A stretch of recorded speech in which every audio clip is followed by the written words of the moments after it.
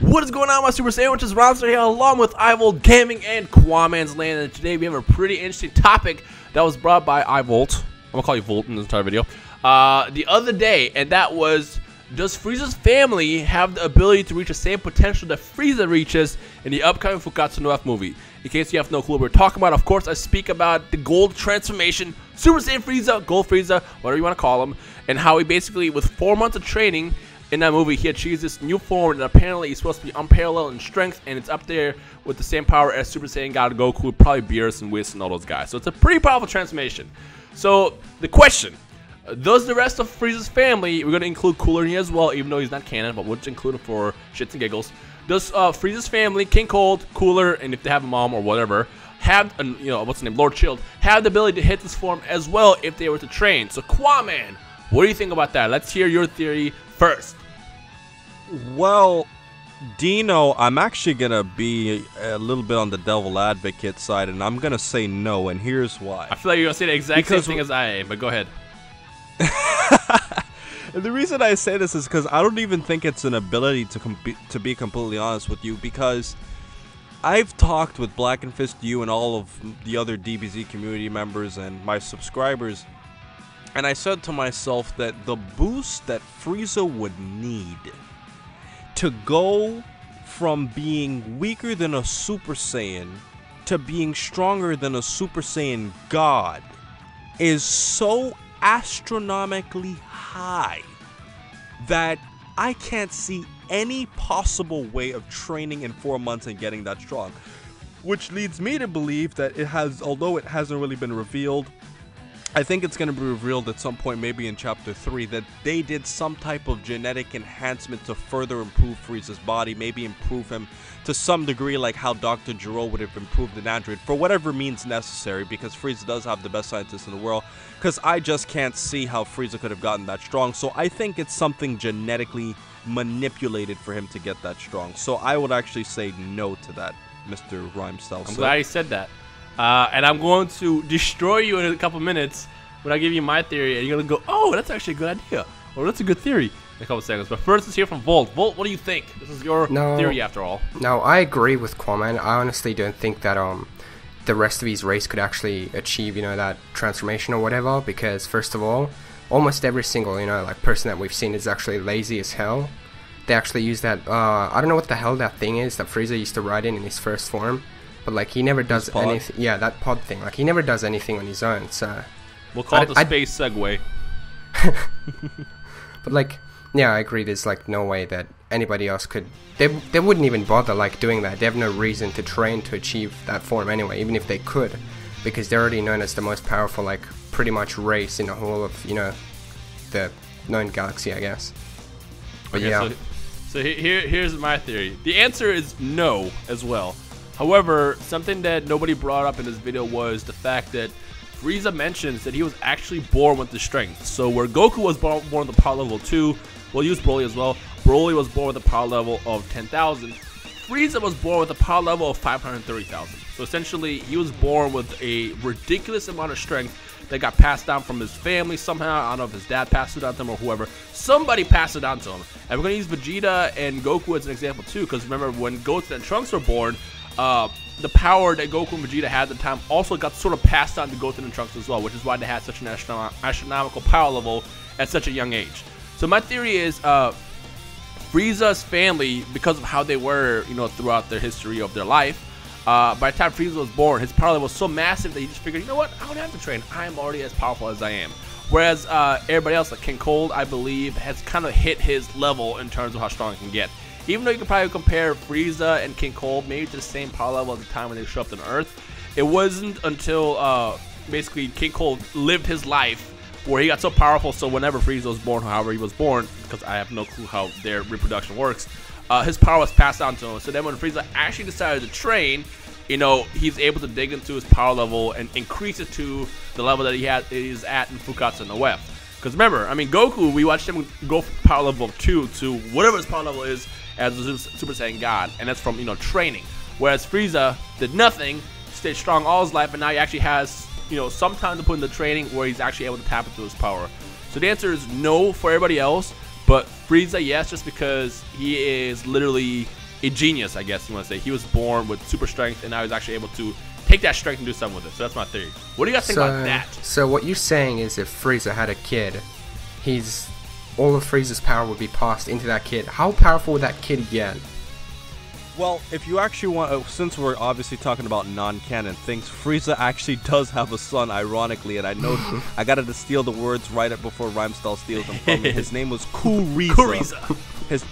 From the actual Dragon Ball Z Budokai 2 game. I remember he was like a secret character or like an alternate skin. Was Kuriza actually his son, or was that somebody else from their family? Well, it's been reported on from other sources that it was actually his son, So yeah, Frieza's son, Kuriza, is actually his son. And, you know, to backtrack what you were saying, I think that, honestly, you make a really good point, Dino, because Frieza, I don't know for sure if he was born with 530,000, but definitely by the time he matured, he was 530,000, which is incredible when you think about how strong a person could be. If he's that strong or close to that strong without ever training, and you look at all these guys who need to turn Super Saiyan and train in gravity chambers just to reach his power level, it's incredible. But at the same amount of time, though, I just feel that even if he trains 4 months, and I understand that, you know, Dragon Ball Z could write themselves out of anything, but you gotta think, Dino and Volt, that in terms of power, the gap is so huge that you're talking about a guy who was weaker than a Super Saiyan, and he is not. Look at all the realms he skips. You got to talk about the Android Saga, Cell, Majin Buu, all the movie characters, even though they're not canon, and then Beerus and Goku. That is an insanely huge gap that I can't see anybody training in 4 months. Now, maybe he does something special, but I don't know what method of training he does. Actually, Exactly. I have a counter to that. But first, Volt, what were you gonna say? I was just thinking, like, how is he gonna train? What is he gonna do? I mean, how can he train? Like, is he gonna play target practice with these soldiers for 4 months? What the hell is he gonna do? He's actually playing Xenoverse in a spaceship for 4 months.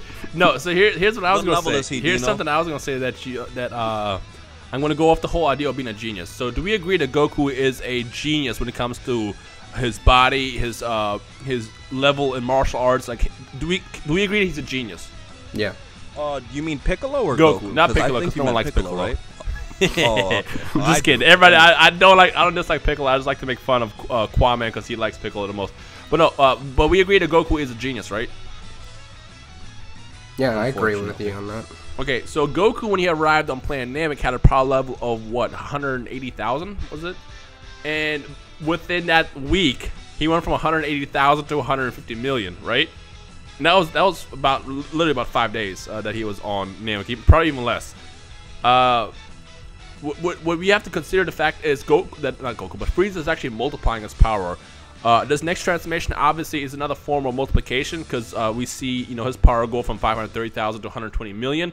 So if we take that base power level and multiply it, that's Frieza's new power level. Whereas if we take Goku, his base power level is probably somewhere like in, you know, under the 10 millions, or maybe in 10 million, somewhere around there. We don't know exactly what it is because we can't calculate it because Toriyama just kind of wrote power levels out. But just using it as an example for numbers, Goku's base power level is nowhere near as strong as his true potential as a Super Saiyan, as a Super Saiyan God, Super Saiyan 3, all that stuff. So it's like his trump card is being able to transform, which multiplies his power. Now we take Frieza, whose base power level is actually 120 million. Well, maxed out. That's his base power, because his base power is already achieved. He's like, his potential is basically unlocked. It would take his base power level 120 million and then start multiplying it, you know, through training that he does over 4 months. It's easy to take that number and now match it in the powers of a Super Saiyan God, of a Beerus, and Whis. Like that's the way how I see it, is the fact that his base power was so massive that any form of transformation or new level gained and any multiplication without this power level is easily taken him to the next level. Like, that's just how I see it. That's why I believe that he can achieve the power that he gets in this movie. But then how does Cooler work? How does Cooler come into this? Like, I know he's not canon, but like, shouldn't his transformation do the same thing? With Cooler, for whatever reason, I mean, technically Cooler probably could have too, because we don't really know Cooler's past. I mean, Cooler does kind of find a way to reach his potential and find another transformation. But I feel like also Cooler is also might be, you know, lazy, and he just probably never actually really trained. He just transformed. Like, I feel like Frieza's family just kind of transforms and goes to that power that they had rather than actually training. So I feel like technically Cooler, if we go off the whole idea that, you know, King Cole passes power on to his kids, I feel like Cooler technically could achieve the same power if he really trained, or if he really needed to. It's just a problem with the whole Frieza family is the fact that they were always the most powerful out there next to Majin Buu and Beerus. So they never needed, you know, another boost to get to the next level because they were already so powerful. So theoretically, even Frieza probably, all these guys could probably achieve the next level in terms of transformation. But like King Cole, I feel like King Cole, because he's older, him being that strong led to his kids being that powerful, and then of course the offsprings as well, so including Frieza as well. So they're just gonna keep getting stronger and stronger. Yes. So the Frieza family needs to be stopped right now, otherwise who knows what will happen tomorrow. But then again, Frieza is a good guy. Frieza, whatever universe he comes from, Frieza is technically supposed to be like that offspring in the Frieza family that's like not evil, right? Isn't that what the story is, Kwame? Yeah. He wasn't aggressive like Frieza from what I remember. Yeah, and then Froze also from the Frieza family from the other universe that it's from. Froze is also a good Frieza character, which is what the Frieza clan is based off of in Dragon Ball Xenoverse. Well, I'll just make this final counter though, Dino. I think you made a really good point that I didn't think about, how you're basically saying if you multiply Frieza like a Saiyan, then he's kind of on par with them. And I think that makes perfect sense. Like, for example, let's say Goten and Trunks in their base form are like around Frieza's power level, like they were saying in Yo Son Goku and his friends return, from what I remember. And you know, basically once they go Super Saiyan, they'd be stronger. And if Frieza could go like a Super Saiyan, he'd obviously be stronger than Goten and Trunks or maybe the androids. But my thing is this: you got to think about all the transformations we've gone through at this point. I mean, I'm just saying, even if he multiplies, that's an insanely high multiplication to get to Super Saiyan God levels. I mean, you really got to think that's a huge number. So that's why I'm really curious to see how the hell they write this into the story, because I just found it interesting how he could be that much. But I think this has been a great discussion, and I think it really opens the floor for all of our subscribers. I just have one more question about Frieza's like transformation evolution. Is it like an evolution where this like new form is his permanent final form, or is it an actual transformation where you know he can actually transform back? That's actually a really good question. If it's an actual evolution, then it kind of makes sense as to why he became that strong, because this is his new final form. That's actually a really good question. Well, we do know that Frieza can revert back transformations, because he's talked about how, you know, only certain people have seen these forms before. And plus, a lot of people knew those forms existed. So I feel like Frieza can revert back in terms of transformations, but I feel like this form is more of a powered up state. Yeah. I mean, we'll find out in the movie when it comes out, hopefully. But I just see this Golden Frieza as more like his version of Super Saiyan. Kwame? I agree with you. I think I've said all my points. Cool. Great.